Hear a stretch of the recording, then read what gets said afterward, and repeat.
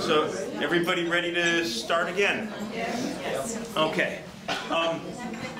Yeah, during the break I was asked about the whole open source thing, and to now pull back and talk about the show in general as opposed to specifically about Kate's practice.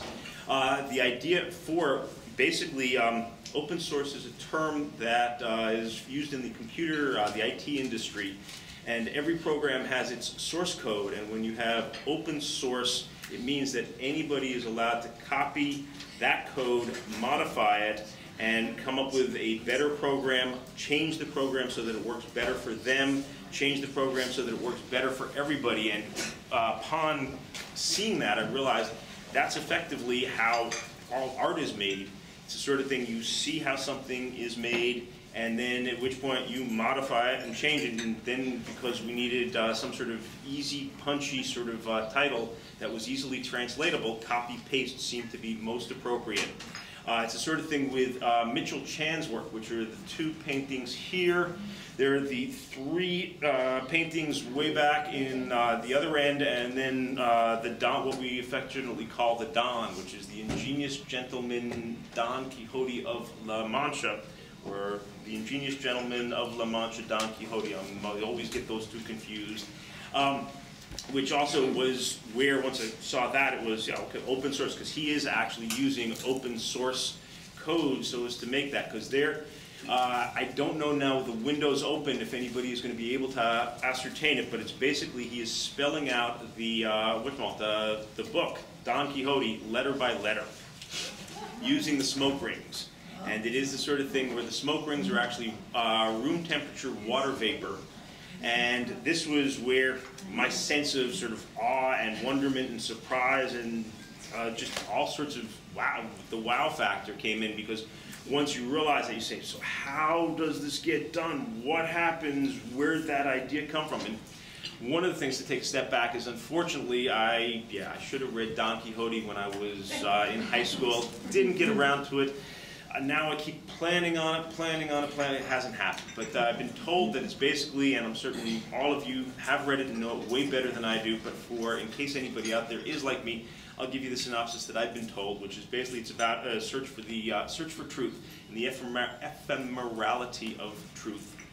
And Mitchell came up with the idea of realizing that water vapor, the smoke rings, is as ephemeral as it gets. They're there and then they disappear.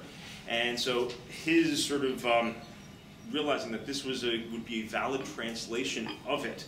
And then as far as the technology goes behind it, it's basically he discovered that you take a bucket of water and you vibrate the water at about 2 inches below the surface, and it will naturally make steam.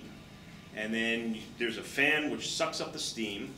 And then if anybody has been on the metro recently, you know the advertising panels they have on the Orange Line, which have the LED lights that spell out letters? That's if you look at the smoke rings as LEDs. And so you get a T, which is like this, which is dot, dot, dot, and a string of dots down here. It's the same sort of smoke rings. The smoke rings are doing the same thing as the LEDs would for spelling it.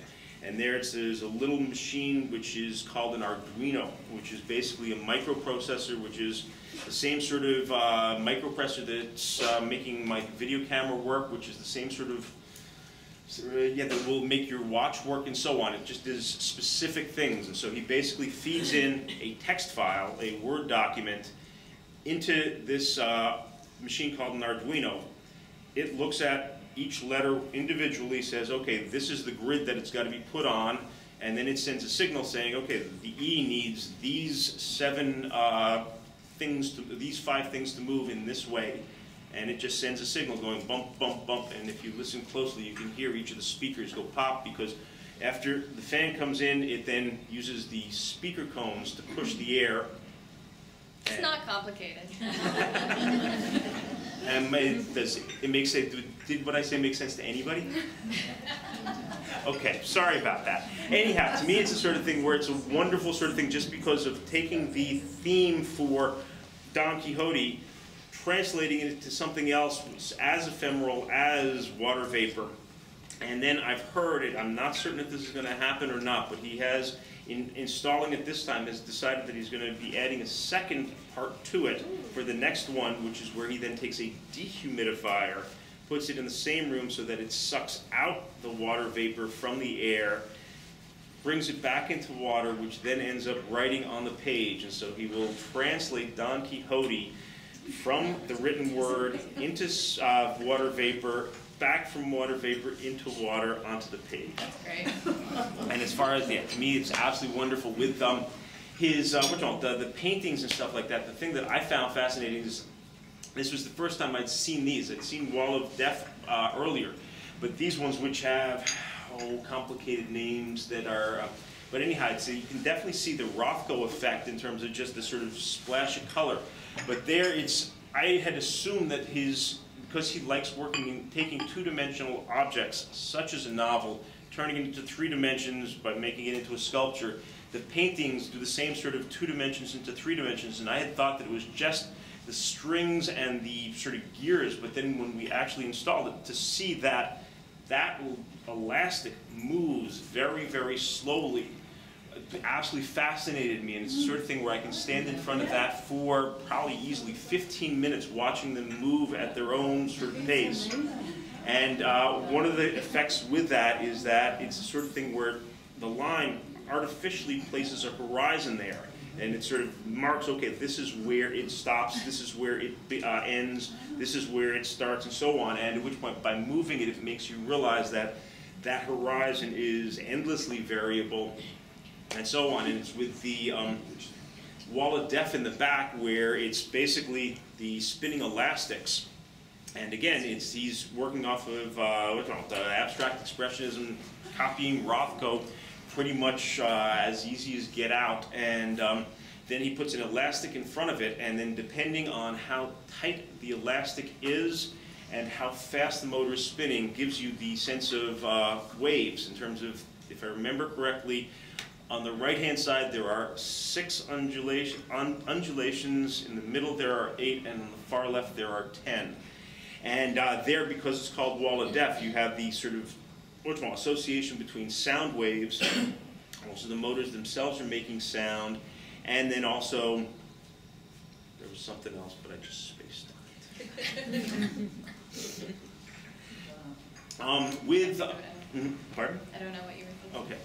No, it's there. It's also with Pippa's work, which we have here as a sort of maquette sort of installation, but have you all seen the tree sweaters that are outside? But yes, that was the basic idea with her. And to me, knitting is the sort of thing where it's, the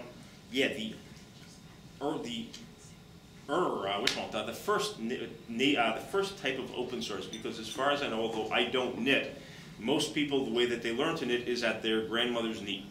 And it is a sort of thing, copy this and then let's go forward. Well, knitting circles, like there's a sense of community. I know that I used to meet with girls every week, and you can share problems. If one person can't quite figure out a pattern or is having difficulties, somebody else might be able to help them.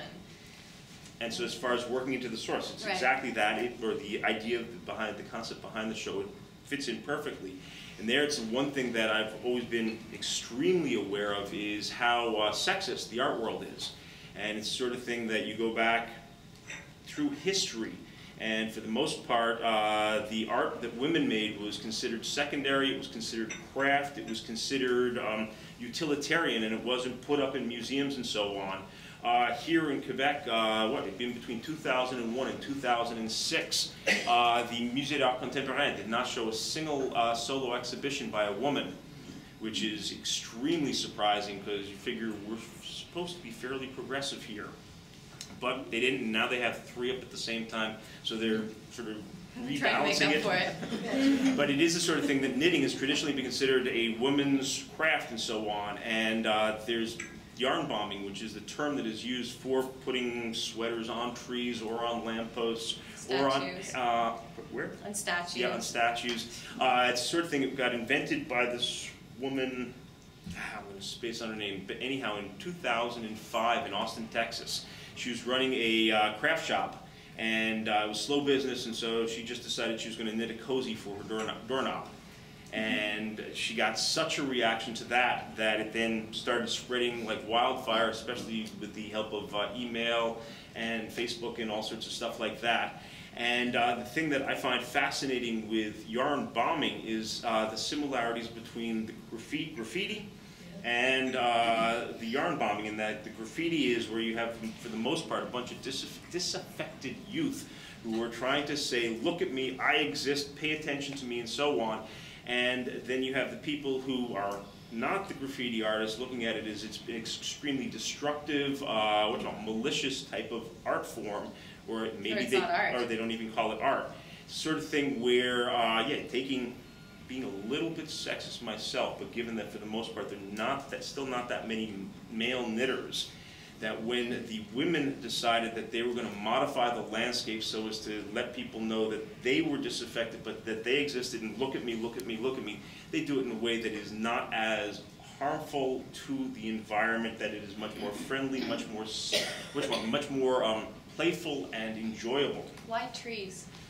It's the sort of thing where my understanding is that because of the branches, in terms of if you just put a sleeve, it's not the most engaging type of thing unless you actually change the colors, change the pattern. And given the nature of trying to put up something, you want to do it as quickly, as easily as possible. It still is immensely illegal.